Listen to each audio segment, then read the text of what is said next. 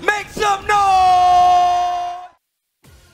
Say the Doctor Strange movie about to make everyone in the Hollywood about to be an MCU character. You know, I don't have a problem with that. I always think about that. Like, remember how Brad Pitt was in Deadpool? But he was like the invisible guy, and you didn't even know it was him until he got shocked and died. I mean, but yeah, I actually do like when Marvel does it. The fact that they have like I would love for them to have every big name actor have a role in a Marvel movie. Because I feel like they're so strong of actors that like even if they had 2, 3, 5, 7, 8 minutes, whatever the case may be, that it'll still deliver and ultimately add to the movie going experience. Did I watch any of the Marvel Assemble stuff for the Disney Plus shows? Nah, actually, Ringe, I've been meaning to go back and watch that stuff. The only reason I haven't is because I'm watching so much right now that I feel like I can always go back and watch that stuff and I won't really miss anything. But who knows?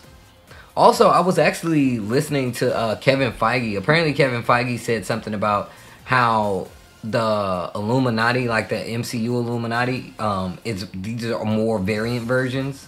I don't know if that's 100% true, because I felt like I read it either really late at night and I could have been asleep, so I might have, you know, minced some of the details. But what they're hinting at is that this is more of a variant version, that's actually not like a spoiler thing, because in all honesty, there's no way it could be the actual, you know, Illuminati because of when and where it takes place. You know what I'm saying? Like, the fact that they're giving it to us in Doctor Strange is kind of indicative of in the multiverse of madness. I'm just interested to see if they're actually going to use Josh Brolin as two characters. That's what I want to see. I want to see if they actually use Josh Brolin as both Thanos and Cable. I mean, but who knows with this whole variant thing, you know? But they got a lot of the Avengers Assemble thing, the Marvel Assemble stuff on Disney Plus. They do it for like every one of the shows that they released on there, if I'm not mistaken.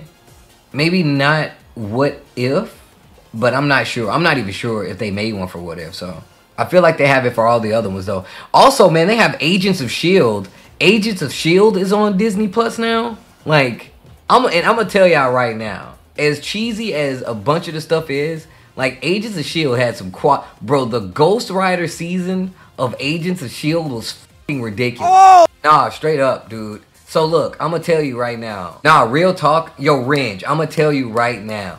The first 2 or 3 seasons of Agents of S.H.I.E.L.D., don't get me wrong, it's some slow spots in there. But, like, if you get attached to the characters, which I feel like they did a damn good job doing in those first few seasons, they're hella good. Like, and the only reason I stopped watching them when they came out was because, one, I didn't own a TV. So I never could, like, watch them on, like, regular television, and I always had to find another way to watch them after the fact. 2, they started coming to Netflix after they were done, maybe like 3 or 4 months after, maybe later, shorter, but I would end up just binging them on there, and that's how I was keeping track of them. But a lot of the times, man, the stuff that was happening in the actual MCU coincided with what was happening in Agents of S.H.I.E.L.D. And you also get to see like a bunch of these, not a bunch of characters, but there are characters that kind of with the timeline that may or may, like, it's really weird, like, because they don't say that Agents of S.H.I.E.L.D. is in the same universe, and some people say it is, and some of the producers say it's not, and whatever the case may be. But there's a lot of stuff that happens in there that coincides with what's happening in the actual MCU around the time they were released. So, and they have some really good episodes on top of it. Yo, season 1 of Jessica Jones was f***ing tight. Season 1 of Jessica Jones was good.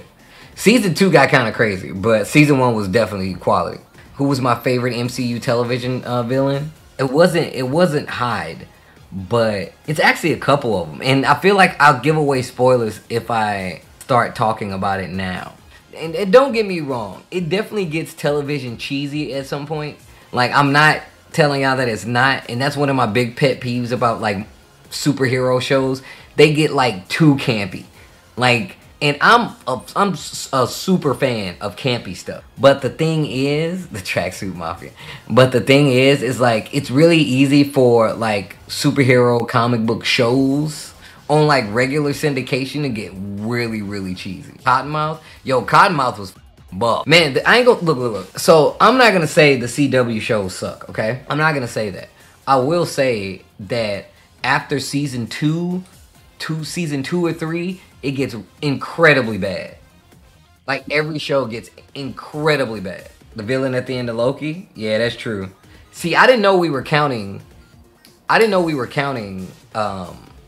The Disney Plus show. So that means I'd really have to think that over. You watch Gotham for one season, man, that show let me down. Man, that fucking show let me down. Gotham 100% let me down. And people was legit trying to get me to watch that shit still. I was like, nah, man. I'm okay. I'll let you guys watch it. I don't want it. That's not the Gotham that I actually wanted to watch.